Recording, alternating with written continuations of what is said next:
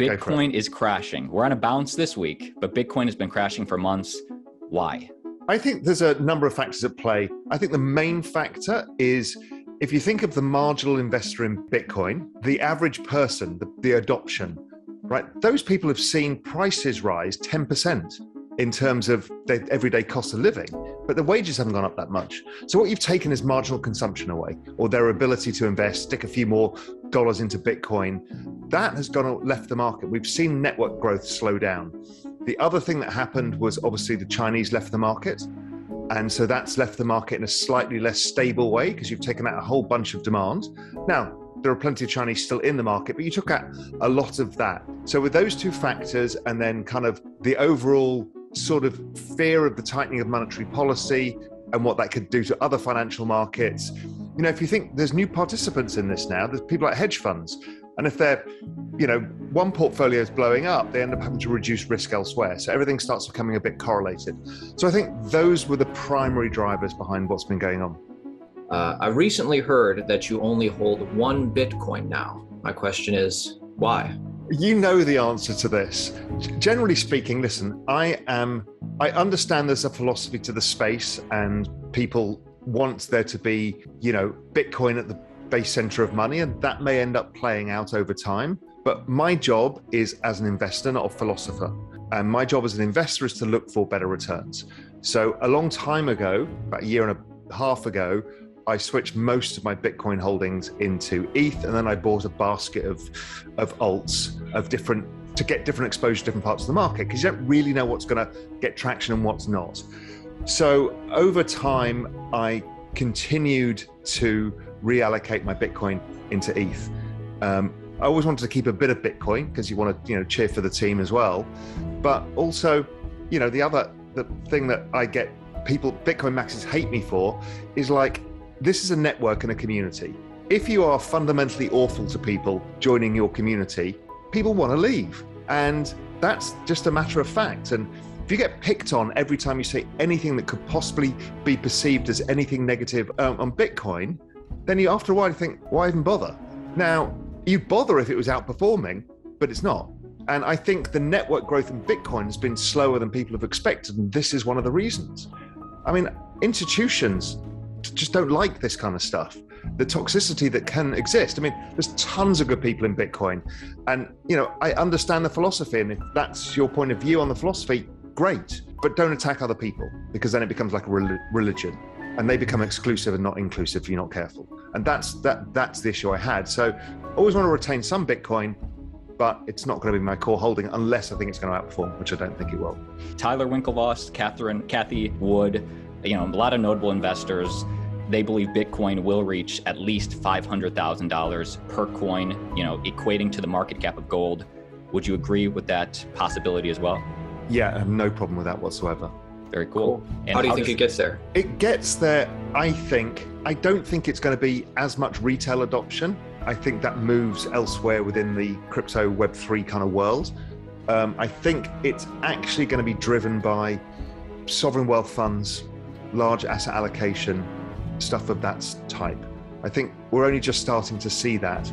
But, you know, if it holds true to its hypothesis that it is a base layer of money, then really it should be for those who accumulate base layer of money, people like sovereign wealth funds, central banks and others. Because in theory, if that's correct, then it's a less speculative or risky asset, therefore it has less returns over time. And that's okay too. There's nothing wrong with that. Ethereum in 2022, what are your thoughts? I got the last quarter wrong last year, so who am I to be the right person to get it this one right? My guess, I still think higher. I still think we actually got a strong run to come. I think this kind of year-long sideways correction that we've essentially had is just a springing board to further gains as more adoption rolls out, more use cases roll out, etc. Would you still call ETH one of the greatest trades in the world? Oh yeah.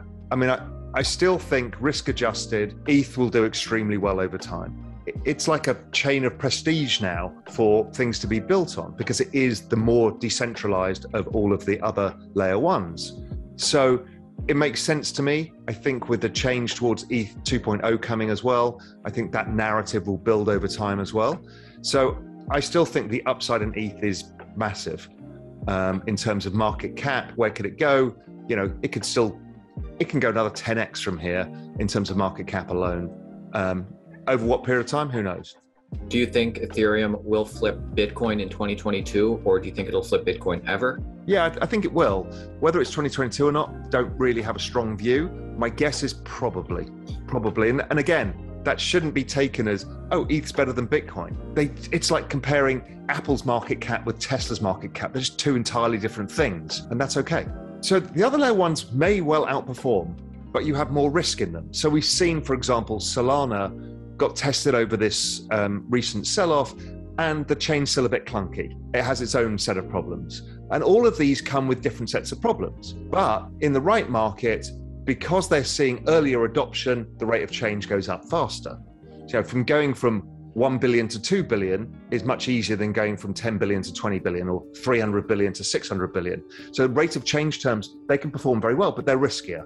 So ETH has that balance of being more risky than Bitcoin because it's less decentralized, we talked about before, less pure, but it still has the massive network adoption that we're looking for, which is the thing that drives prices. And network adoption is just not people buying it, it's people using it and applications being built on it. It's how you connect all the people on the network.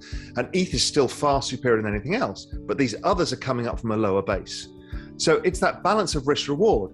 I mean, there will be lots of times you'll have FOMO if you own ETH because something else will do a lot better. Now, that's what the Bitcoin investors will say too is, okay, fine, other chains may outperform, but we're happy with the security and the safety of owning Bitcoin, and that's fine too. There's always a risk curve somewhere across all financial markets. When you call it the greatest trade in the world, to me, that means there's a selling point. You buy it and sell it. That's a trade. Will you be selling the news on ETH 2.0? It depends whether it goes into the news on a high or into the news on a low. You know, it depends how the price action is. Now, and ETH won't remain the greatest trade forever. You know, don't forget, I bought ETH, I don't even remember what price. It was a long way ago and a lot lower. So, you know, that's proven itself out. It did 500% last year or 480%. So, you know, you don't have to reprove the trade every year now from my entry price. Will I trade out of ETH into something else? For sure. When? No idea. Or will I just add other tokens, protocols, opportunities, and just keep my ETH holding? I really don't know. I keep it fluid. Unless I see something that fundamentally seems wrong. Maybe the sharding on ETH allows for breakages that we didn't perceive, and it becomes more difficult to use when you go to ETH 2.0 and it takes a while to get it right. Well, maybe things move to other chains for a while, and that's fine too. So it's not a crusade for me. It's a opportunistic investment. I think it's a long-term investment. I don't really think, I've already been in the trade for well over a year. You know, am I likely to be in the trade for the next 3 years? Most likely. Could I sell out of half of it if ETH's trading at, 20K? For sure.